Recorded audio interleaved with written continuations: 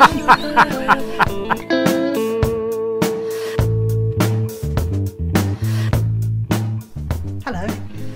I've been asked by some folks that I chat to online on a regular basis to make the following vlog, but it has graphic content because I am preparing a chicken for the table. So if this is not something you'd like to see, please switch off now and come back and see my next vlog tomorrow, or go back and have a look at some from a previous date. But this might not be for you if you don't want to watch a chicken being prepared for the table.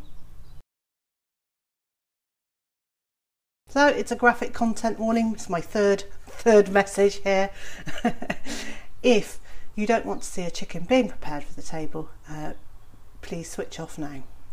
This video came about because I put a picture on the poultry page of a chicken that I dressed this morning. It was a silver lace fine dot boy, and he dressed out at £5, 2 ounces, and he will be at our lunch tomorrow. And a few people said, "Oh, could you make an instructional video?" Well, I know there are tons of them. There are tons of them online, and so I'm going to add my tuppeny worth as well. I hope you're going to find it helpful.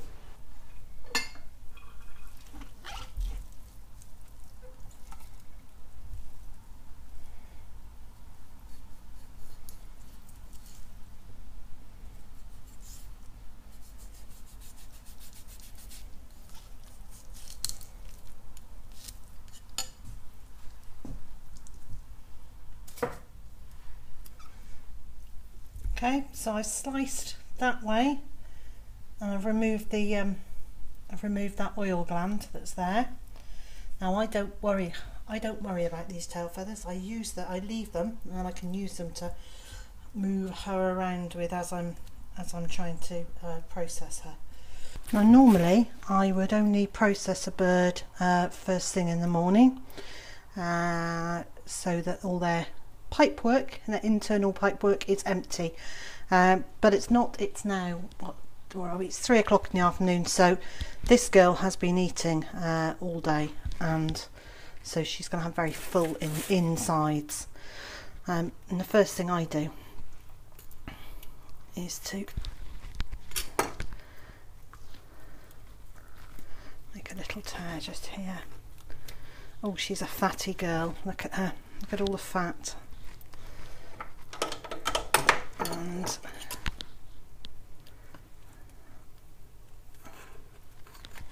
cut the esophagus and feel between bones in her neck, and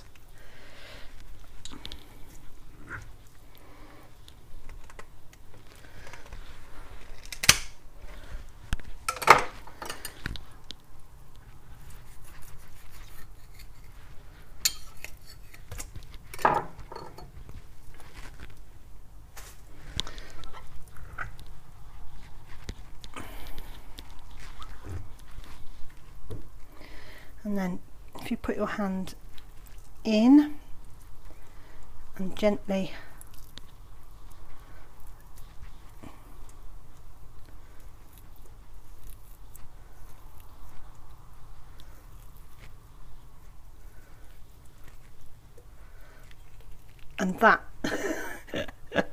that's why you don't want to be doing it with a full crop, because it makes separating the crop out much harder, and you want to do that. And when this is empty, it's actually a very easy job.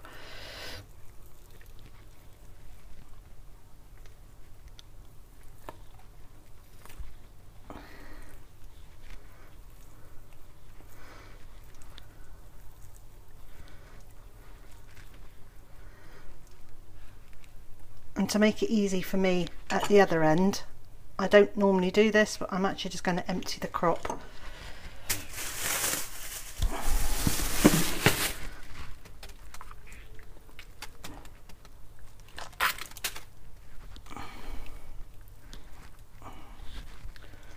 And that stops the and that will help stop the meat getting tainted as well.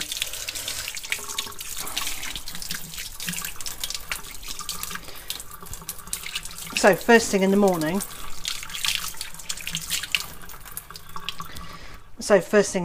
when you've loosened the crop like this, you will just have this empty sack, which makes life a lot easier. Okay, there you go.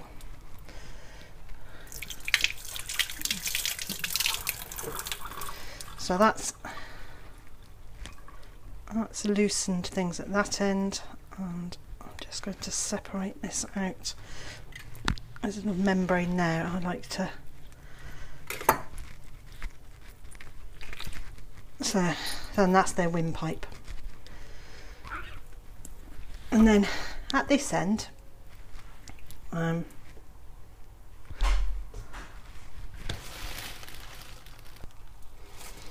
okay, so the next thing I do, and obviously, you know, people do it slightly differently, but the next thing I do is pinch a bit of skin here and cut horizontally. Now you don't want to pierce in because you don't want to pierce their guts. So a horizontal cut across, and then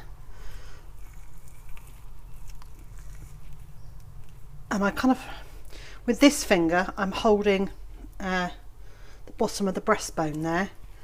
So I've got a little bit of leverage to tear down,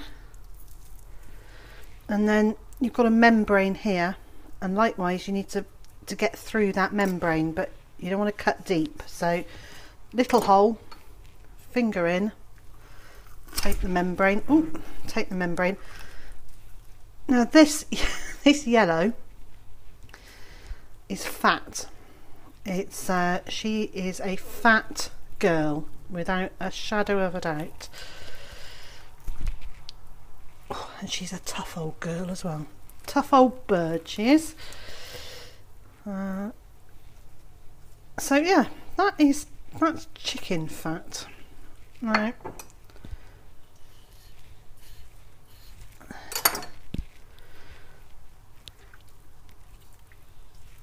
Now normally I would just get my hands in and I would tear down, but the fat is actually kind of stopping me from doing that.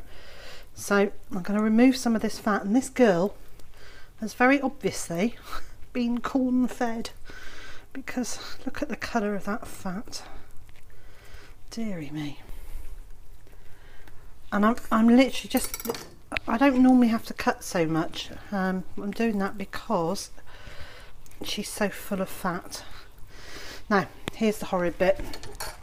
You need to have made sure your hands are clean, and I'm just going to quick rinse again. So I'm kind of holding the legs. You need to just hold it so it doesn't all slip off the edge. But your hand's going to go, that's the bone, so your hand goes in underneath the bone, and if you just work your hand round gently, let's move that out the way so you can see. So hand in underneath that bone, working your hand around gently to loosen the insides.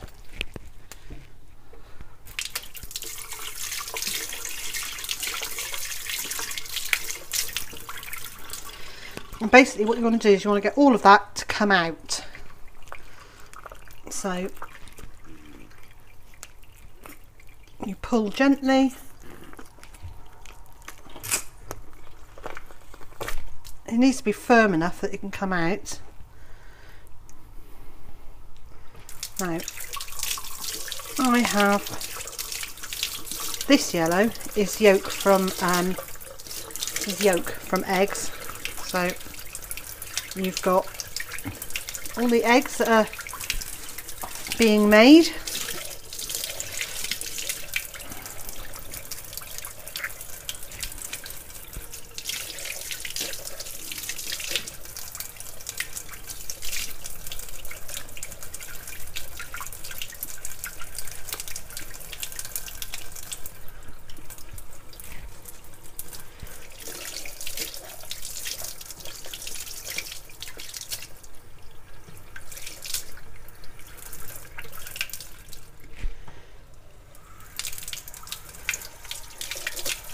Right.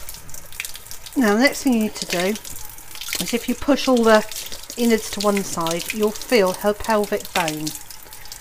Let's see if I can't show it to you, but it's here. It's hard pelvic bone, and you want to take your knife and cut down the side of that pelvic bone.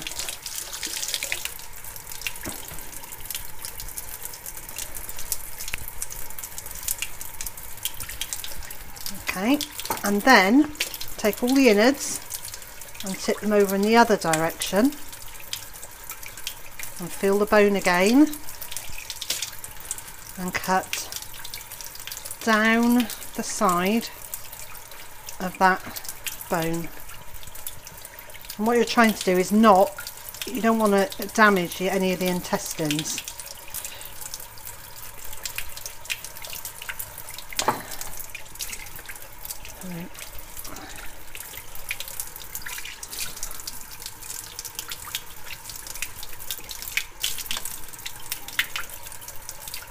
I actually don't want that flapper skin, so I'm going to get rid of it. So you've gone down the side, and then the all important bit is you just need to go around the bottom.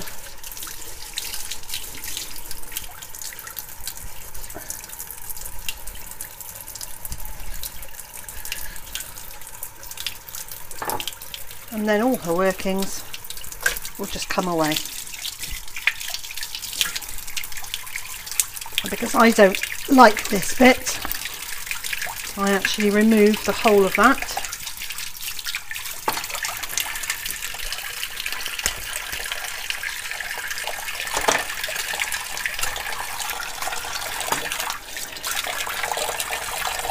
Now what you've got left in here is all of her egg reproduction system. And then if you reach back in and put your hand a bit further down, you can pull out a heart and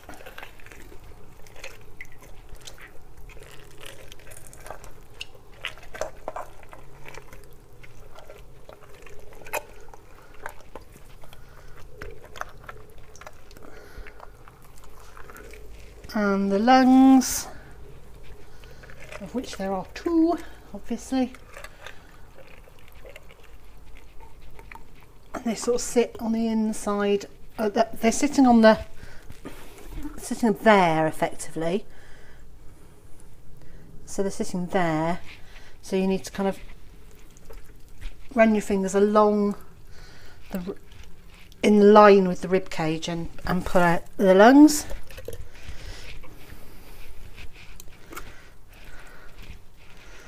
Get the last of her reproductive bits.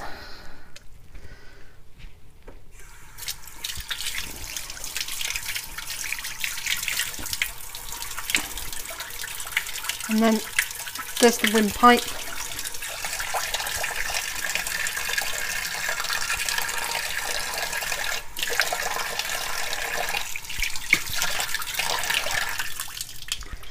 Now I haven't got everything yet because her crop is still there, so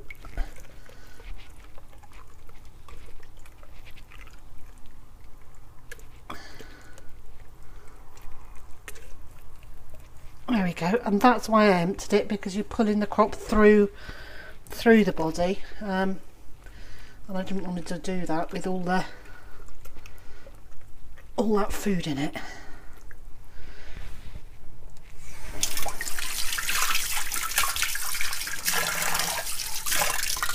And then all her intestines and everything. My last job now is to take off these few extra feathers that are here.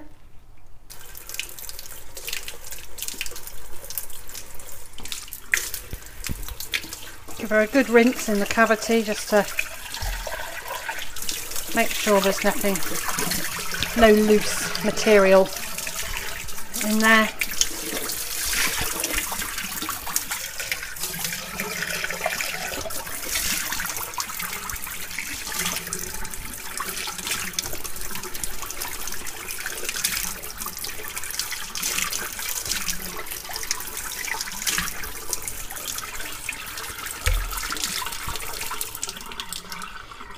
And then and then to remove the feet, I find the bend, cut around the skin,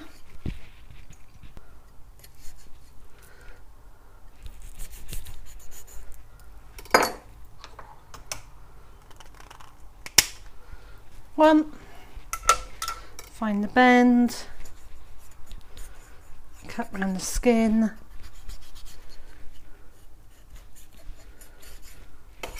okay, and then bend back the opposite way, and that will give you, there's a tendon just here which you need to cut, and once you've cut that tendon, it comes away much more easily.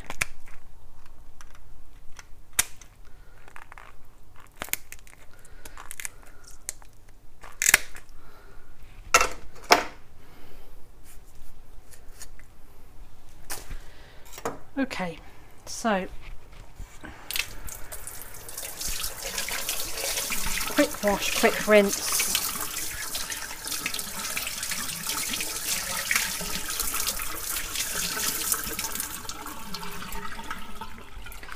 So I will then plunge her into a bucket with ice cold water in it, and I save my, you know, those ice packs that you can put in picnic boxes. I always have a couple of those in the freezer on the go, so that I can add them to some water. I still haven't got all that stuff out. I haven't got all of her reproductive bits out yet, so excuse me. That's better. Now I'm happier.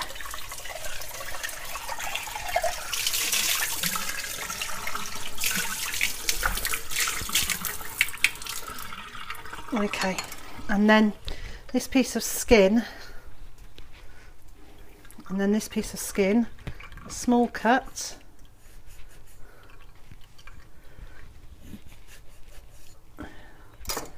so it's just big enough to pop my finger through it at the moment, and then one leg goes through that hole there, and then the other leg, hopefully hopefully the other leg will as well.